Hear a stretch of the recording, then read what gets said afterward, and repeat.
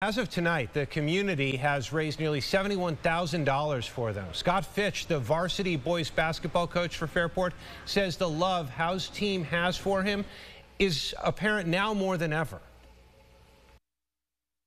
The kids right now, his team is playing with a different passion, and you can tell that they're playing for something a little bit bigger, something a little bit more than themselves. And I think it's a really powerful feeling to see kids play that way. But I think it's also powerful for coach to see that and see the way they've responded and how much they care about him. Fitch says Howe has never been one to seek attention. He even says Howe tried to shut down the GoFundMe at one point, but Fitch insisted it be used to help the family get back on their feet. We have a link to that GoFundMe on our website at rochesterfirst.com.